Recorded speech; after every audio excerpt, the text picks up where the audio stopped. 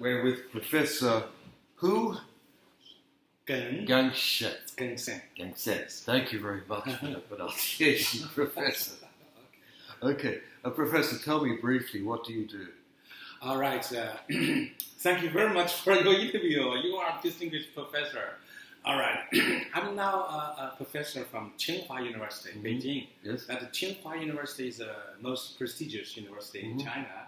And then I also a full professorship in Macau Polytechnic Institute. All right.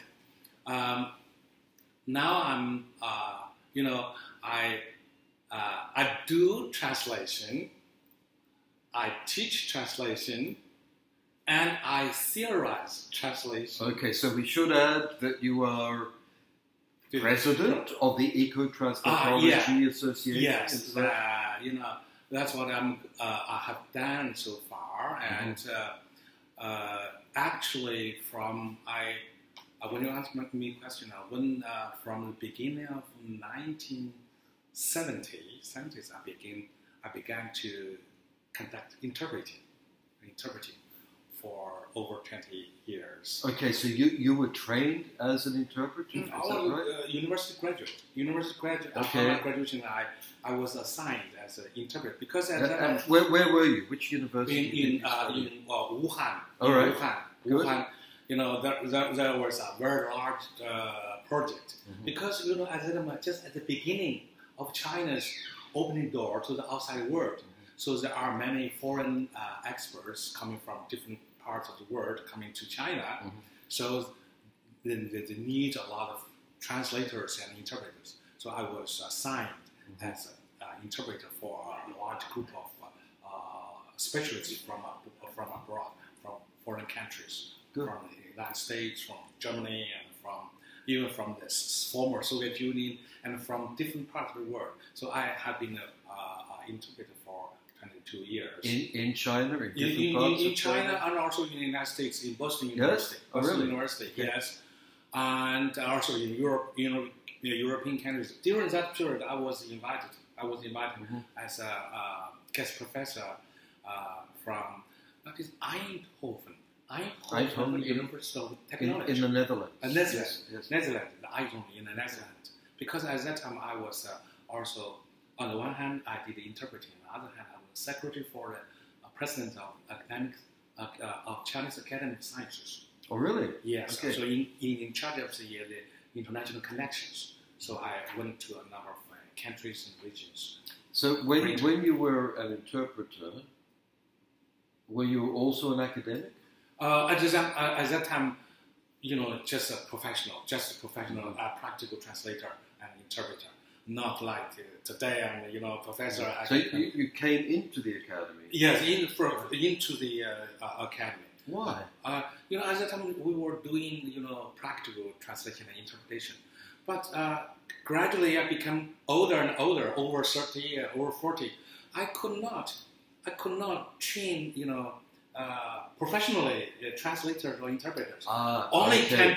This can be done in universities only. Okay. So I entered. They invite me to be a practical, experienced interpreter as a professor, as a teacher in university, Tsinghua University. Right. That's the reason I was a professor there. But before that, I did the practical interpretation and translation. You did a doctorate then? Later on, I became a professor from Tsinghua University, and over 50, and at that time I was the chairman of an academic committee for the Department of Foreign Languages and Foreign Literatures. So I was a chairman. However, I had no PhD degree, and then they asked me to supervise PhD degree students, but I myself have not earned this title. So I have a chance. I went to Hong Kong and I did my PhD, and then after I have earned my PhD for 3 years in Hong Kong. Your directors were? I went to Cambridge University in UK as a postdoc fellow. Yes. Just the people who were your supervisors for your doctoral thesis in Hong Kong? Simon Chow, Yes. Simon Chow, Dr. Tan, and or Marcia Chan. I love Marcia Chan. You know, Okay. that's the center. Yes. Yes. So And then the Cambridge. Cambridge, Yes. just for a very short time, then come back to Tsinghua University, Good. and then I taught translation courses there and interpreting and something like this. And later on, I reached the age of retirement. Then I quit from Tsinghua University and went to Macau Good. Polytechnic Institute for Okay. professor. Okay. That's it. Then I also taught the courses of interpreting and translation and or translation series or something like this, related work. All right. Okay. So we're generous. So nowadays, Are you an exception here? Because you're a very high-level interpreter, a professional, who's come to the academy fairly late in life. The practical first. Yeah. Theorized. It's Second. impressive. So later on, you can see I contracted the systematic discourse of translation, especially eco-translation. Yes. Tell us based on this practical. on the experience. Yeah. Yes. 40. Well, let's see, 43 years. Yes. That's practical. I'm a practitioner, translator, interpreter. Right. And gradually, I realized something, and then I learned something. I'm a PhD and a postdoc, and then I want to. And I also learned a lot from the Western series. I found some missing links. Missing links. They're based on the Chinese philosophy. Missing links. All right.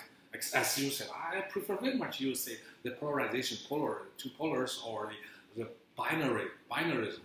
You see. So that's the reason why later on I did my PhD about translation as adaptation and selection in light of Darwin's survival of the fittest, something like natural selection. All right. But later on, I changed. I met with a lot of challenges. Yes. Darwin, about social Darwinism or social. I said no. I just want to pick up natural selection, only the principle of adaptation and selection, nothing else. Okay. I have to explain time and again.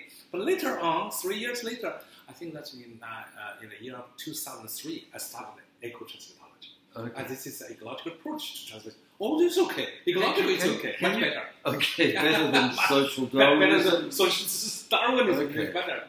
What would the basic principles be then? Okay, let me just very briefly talk about. So far, there are several theoretical considerations or purpose. Number one is, I learned from the Western, that's kind of holism or holistic. Holism. Yes. Okay, wholeness. So this is both in China and in the West. Okay, even from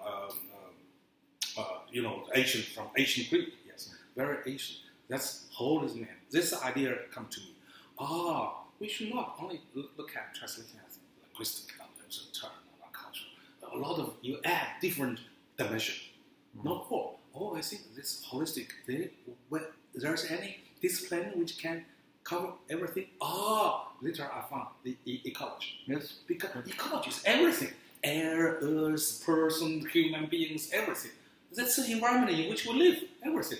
So including translation activities, of course. So this is a larger sphere. So the second purpose, the second theoretical purpose, that is the Chinese philosophy. Chinese is over 5,000 years philosophy. The principle of unity between heaven, earth, and people. The three elements. So this is a unity. So we have to think about the translation activity as a unity. So to keep balance or harmony. So this is principle from the Chinese philosophy. Another one is good and means. As I mentioned, is the principle of good and means. Not too extreme. It's too right extreme or this extreme. We can't. So center, target center, our center. Then it's too extreme. What about that? As you mentioned, third one, or what is in the middle? So I think this is a philosophy. Just tells me that, yes, when we look at that, when we take a new look at translation activity, actually this should be harmonic, balanced, source text balance, text stylistic balance, the word choice balance, cultural, everything. So that's a principle. It's okay. So another, the third one, the third theoretical purpose, that is adaptation and selection. I borrow from Darwin's, and then I transform it, I change it on the basis of translation practice. So So later on, translation as adaptation selection is not Darwin. It's Hugenson's. Okay. That's a theory, systematic theory for translation. So these three. You have there in your diagrams, you've got the translator adapting to the source. Source text, yes. Yeah. How does the translator adapt? You can see that's a principle. For example, you are from Spain, okay? Spanish, your Spanish culture, Spanish language, Spanish society, Spanish everything, okay? Oh, no, I'm actually from Australia. Australia, okay. Let's just But say that's example. I just suppose, okay? This is the environment. Yes. The environment, this is a metaphor. The environment including the text, including the language, society, everything, the environment. So as a translator, I have to adapt myself to you, to the environment. I have to know Spanish. I have to know Spanish culture. I have to know Spanish society. I have to know everything Spanish. Otherwise, you as an environment will eliminate me. You eliminate, or I could not do that because I could not adapt myself to you. Okay. So and that's adaptation. And then the selection process is. Then since I have accepted it, just like a Baptist, I have accepted I don't know that word. I have been Baptist. Baptized. Baptized. I am baptized by because I adapt myself to everything of the source text, source culture, source society, everything. Then baptized. Then I will be over as a favor, as a God. Then as a God to select type text. Okay. I borrow the principle of natural selection. You are nature. You select me. So it's not a question of adapting the text. It's adapting the translation. That's an environment. Yes. Because the text is the core of the environment. Okay. So this is a larger sphere. Not only the text only. Did you mention the text, linguistics, the language structure, the cultural dimension, and the society, and the aesthetics, and the ethics, everything, norms. So I put everything together as an environment. So you have to adapt to the environment, of course, with the text as a core. Okay. All right. So then you can select why your center. You can because I'm God, for example. Because I have listened to you, I've obeyed you, everything. All right. Then it's time to form as a God in name of this environment. I can select the target text. So there's a living things are moving. The living things in the source text environment, the living things in a target text environment. So eco-translatology will not only keep the process, but also keep your translated version as a plant, as a living things. The best way is not equivalence, not dimension. The best way is your transplanted the living things can survive. Okay. Long live. Good. That's all. That's life. And also another important thing, I classified the three different phases or different stages: pre-translating, translating, during translating, and post-translating. Okay, different stages, different period will have different functions, different contents, or different ways. For pre-translating, of course, author-centered, source text-centered. Okay, for during translating, of course, translator-centered. In process, action. Okay, of course, the translator's adaptation to the source text and selection. And in a post-translating period, of course, author-centered. Target text-centered. You can see very clear. So there's no the quarrel or the debating, but it's because of not clear demarcation of the three periods. So I did that. So now, as far as eco-translatology is concerned, three main concepts, three words. One, text. That is talking about text. Then the text, the translation as a textual transplant from a source text, the garden or the environment, to transplant to the target text. This is one word. Another word that is person, the human agents. Then from author's product, author, translator, and reader, and all commentator, publisher, everything. Persons or humans, this is our environment. This is ecology. Okay, textual ecology, human agency ecology. This is two words. The third word is environment. instead of context. Because context is smaller, this will be larger scale for translational eco-environment, 3 words. That will be the core concept of eco-translation.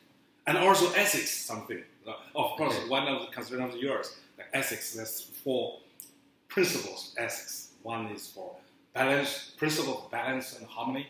Another one is the principle of multiple or diversity. That is the integration, integration and diversity. Diversity of what? Diversity of, for example, different versions. Right. You can translate, you should also, mine is good, yours is not good. No, this, according to nature, according to the environment, everything should be there. You know, and the third principle will be something like symbiosis.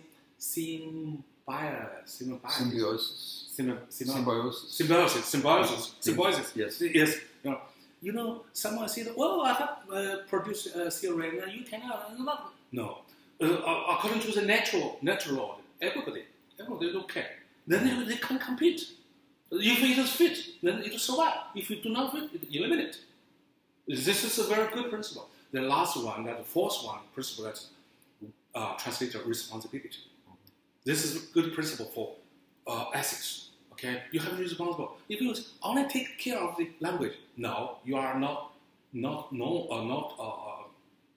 ethnical, because there are cultural factors, there are social factors, many other factors. Why don't you consider that? If then your mistranslation will be labeled as you are a shortage of this moral or something, because there are many factors you have to consider, but you only consider one. So this is one of the. This is from 2003. Yes, 2001. Okay. It's just at the beginning of this new century. Tell us briefly about the success of this paradigm over those years, because I've seen master's theses, doctoral theses, a lot of publications, a journal. Yes. 60% of the master degrees or master thesis and MS thesis or about application, they prefer my multi-dimensional transformation. This as a method. Not only linguistic dimension. When you translate, you have to consider linguistic dimension, cultural dimension, communicative dimension, and other dimensions. Sure. Of course, at least you have to keep the 3. So this principle is not like direct translation of fruit. This just gives you very specific at least 3 dimensions. So it's easy to master for the translators. Okay. Now you've been very successful. In China. Yes. This because I call it as a paradigm. There are many, not only a theory, but also it's kind of a lot of subsystems. Subsystem. A lot of elements for research. For example, if you research the ecology of translate community, this is one.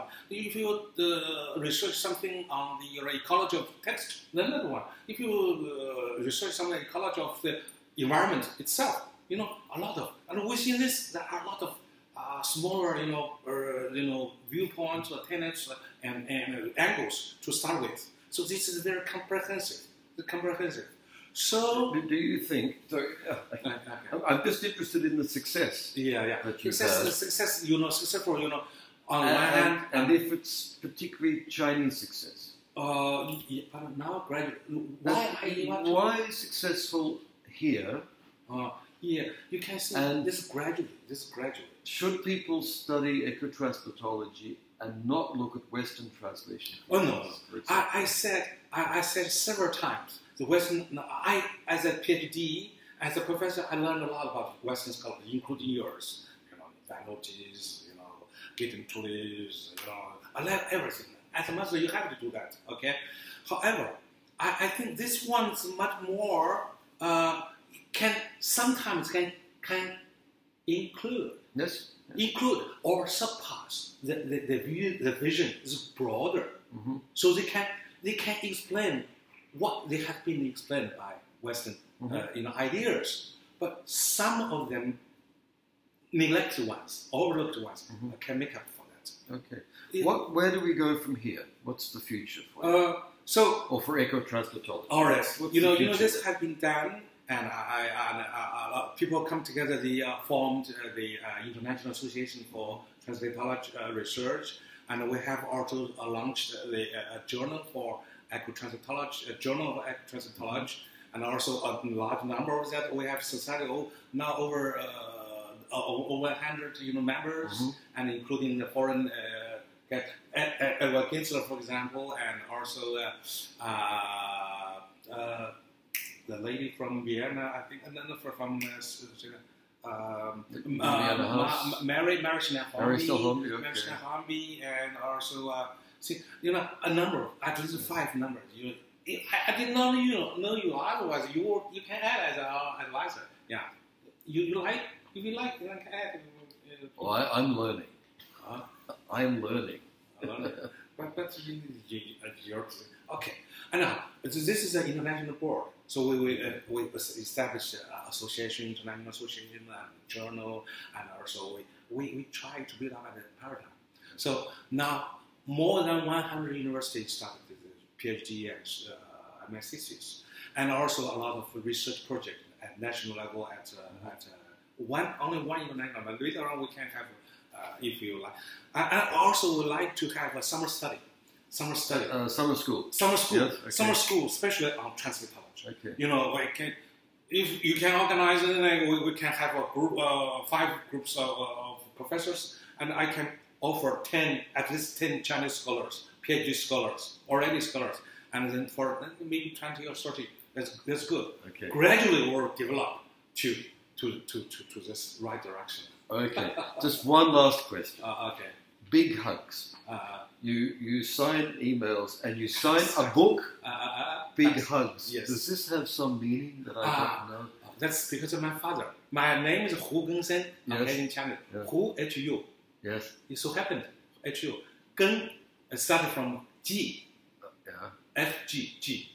Sen S. Hugs. That's my name. The first letter of my name, nothing. Okay, so it's a pun. And then I add strong. It's a pun on your name. It's a pun on my name. So big hugs. Big hugs. They are strong big hugs. Strong hugs. Okay. So I met with Julian Hauser, strong hugs. Okay. I met with you a little bit. I met with yes. Okay. This is very funny. Like I accepted it. That's good. That's one mystery explained. Very okay, good. Professor Hu, thank you very much. Oh, thank you. You make me. I certainly will try what I can to together with other scholars and try to, especially with foreign distinguished guests and foreign professors, we can see whether this can the Eastern philosophy, the Eastern idea can be more and more spread a little bit, okay? Sure. So that to keep the ecological balance between East and West. Okay. That's my idea. Okay. Thank you very much. Thank you very much. All right.